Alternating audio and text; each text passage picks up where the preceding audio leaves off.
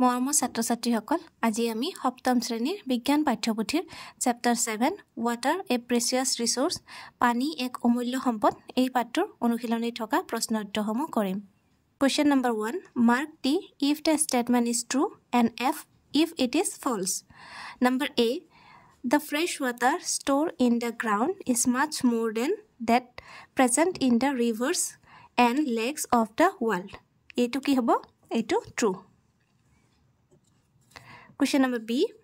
Water storage is a problem faced only by people living in rural area. It is false. Number C. Water from rivers is the only source for irrigation in the field. It is false. Number D. Rain is the ultimate source of water. It is true. অসমীয়াত পৃথিৱীৰ নদী আৰু হ্ৰদত থকাতকৈ ভূগৰ্ভৰ জমা হৈ থকা নিৰ্মল পানীৰ পৰিমাণ যথেষ্ট বেছি এটো কি হয় হসা নম্বৰ বি গাঁও অঞ্চলত বাস কৰা মানুহে পানীৰ নাটনিৰ সমস্যাত ভোগে এটো কি মিছা গাঁৱৰ মানুহে নহয় চহৰৰ মানুহে পানীৰ সমস্যাত ভোগে নম্বৰ সি খেতি পথাৰত কৰা জলসিঞ্চনৰ একমাত্ৰ উৎস হল নদীৰ পানী এটো হল মিছা আমি বিভিন্ন উৎসৰ পৰা পানী যোগান ধৰিব পাৰো নম্বৰ ডি বৰষুণ হল পানীৰ প্ৰধান উৎস এটো কি হয় হসা Question number 2 explain how underwater is researched অসমীয়াত ভূগৰ্ভৰ পানী কেনেকৈ পুৰ কৰা হয় এটো হয় দুবাৰ আছে এটা হয় কাটি দিবা কেনেকৈ পুৰ কৰা হয় ব্যাখ্যা কৰা Answer লিখা ground water is researched by shipping of rainwater and water from rivers lakes etc. into the empty spaces and cracks deep below the ground. This process is called infiltration. অসমীয়াত বৰষুণৰ পানী মাটিৰ মাজেৰে হৰকি গৈ মাটিৰ তলত জমা হয় নৈ বিল পুখুৰী আদিৰ পানীও একেদৰে মাটিৰ মাজেৰে হৰকি চেপা খাই মাটিৰ তলত জমা হয় এই পানীবোৰ কঠিন শিল মাটিৰ কোণাৰ মাজত থকা ফাকত জমা হৈ থাকে এনেদৰে ভূগৰ্ভৰ পানী পুৰ হয় Question number 3. There are 10 tubewells in a land of 50 houses. What could be the long-term impact on the water table? 50 ঘৰ মানুহৰ মাজত 10টা নলীনাদ আছে। ভূগৰ্ভৰ জলপৃষ্ঠৰ ওপৰত কি দীৰ্ঘদিনীয়া প্ৰভাৱ পৰিব পাৰে? Answer লিখা In the long term, the water table could go down. নলীনাদৰ ব্যৱহাৰ বেছি হলে ভূগৰ্ভৰ পানীৰ পৰিমাণ দিনক দিনে কমি যাব। Question number 4. You have been asked to maintain a garden. How will you minimize the use of water?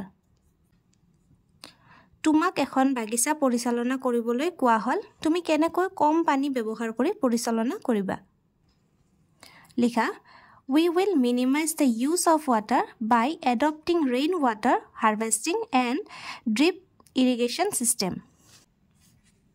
অসমীয়াত বৰষুণৰ পানী ধৰি ৰাখি বাগিচাত ব্যৱহাৰ কৰিব পাৰিম বাগিচাৰ ফুলৰ গুৰিলৈ সৰু সৰু নলাৰ দ্বাৰা পানীৰ যোগান ধৰিও পানীৰ ব্যৱহাৰ কম কৰিব পাৰিম Question number 5 Explain the factors responsible for the depletion of water table ভূগৰ্ভৰ জলপৃষ্ঠ ইয়াত অকণমান আছে অকণমান নহয় নে ইয়াত হ'ব অৱনমনৰ কাৰণে দায়ী কাৰকসমূহ ব্যাখ্যা কৰা লিখা factors responsible for the depletion of water table are এখিনটো প্ৰশ্নতে থাকিব প্ৰশ্নৰ পৰা এখিনি চাইছা লিখিবা তাৰ পিছত নম্বৰ 1 কি লিখিবা increasing population number 2 increasing industries number 3 agricultural activities number 4 mismanagement of water sources অসমীয়াত লিখিবা ভূগৰ্ভৰ জলপৃষ্ঠৰ অৱনমনৰ কাৰণে দায়ী কাৰকসমূহ হল জনসংখ্যা বৃদ্ধি উদ্যোগৰ দ্ৰুত বৃদ্ধি কৃষিভিত্তিক ক্ৰিয়াকলাপ Number 4 জলসিঞ্চনৰ অদক্ষ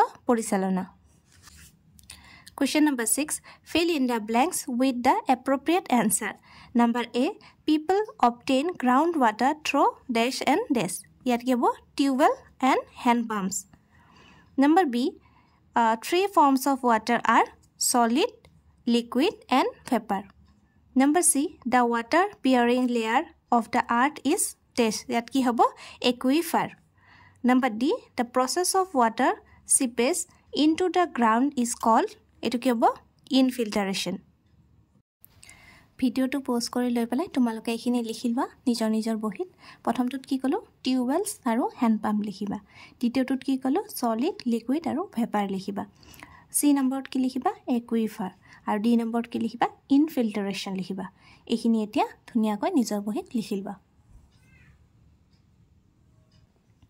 অসমীয়াত চোৱা উপযুক্ত উত্তৰেৰে খালি ঠাই পূৰ কৰা নম্বৰ এ ডেছ আৰু ডেছৰ দ্বাৰা মানুহে ভূগৰ্ভৰ পৰা পানী পায় ইয়াত কি লিখিবা দমকল আৰু হস্তচালিত পাম্পৰ দ্বাৰা তাৰপিছত নম্বৰ বিত কি আছে পানীৰ তিনিটা ৰূপ হ'ল গোটা জুলীয়া আৰু কেঁচিয় এইখিনি লিখিবা নম্বৰ চিত কি আছে পৃথিৱীৰ পানী বহন কৰা স্তৰটো হ'ল ইয়াত দুটা হ'ল আছিলে সেইকাৰণে এটা কাটি দিছোঁ হ'ল কি ইয়াত লিখিবা জলপিক্ত আৰু নম্বৰ ডি যি প্ৰক্ৰিয়াৰ দ্বাৰা পানী নিগৰি মাটিৰ তললৈ সোমাই যায় তাক কি বলা হয় তাক আন্তঃ পৰিস্ৰাৱন বলা হয় এইখিনি ভিডিওটো প'ষ্ট কৰি লৈ পেলাই তোমালোকে লিখিবা প্ৰথমটো কি ক'লো দমকল আৰু হস্তচালিত পাম্পৰ দ্বাৰা দেই তাৰপিছত বি নম্বৰটোত কি লিখিবা গোটা জুলীয়া আৰু কেঁচিয় 3 নম্বৰটো কি লিখিবা জলপিক্ত আৰু 4 নম্বৰটো লিখিবা আন্তঃ পৰিস্ৰাৱন এইখিনি এতিয়া লিখি লোৱা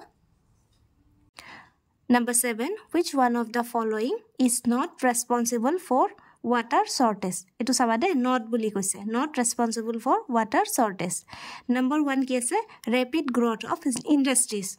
Tabisot increasing population. Iblak to hoye cause hoye. Tabisot heavy rain. Aru ki ase mismanagement of water resource. Yar huddho tu kuntu hobo heavy rainfall. Rainfall e borokhune ketiao water shortage no kore. অসমীয়াত চোৱাচোন তলৰ কোনটো পানীৰ নাটনিৰ কাৰণ নহয় উদ্যোগত দ্ৰুত বৃদ্ধি জনসংখ্যা বৃদ্ধি প্ৰচুৰ বৰষুণ জল সম্পদৰ সুব্যৱস্থাপনাৰ অভাৱ এই গুটেকিটাটো পানীৰ নাটনিৰ কাৰণ হয় অকল নহয় কোনটো প্ৰচুৰ বৰষুণ Question number 8 choose the correct option the total water number 1 in the lakes and rivers of the world remain constant number 2 under the ground remain constant Number 3, in the seas and ocean of the world remains constant. Number 4, of the world remains constant. Here kuntu hobo option of the world remains constant.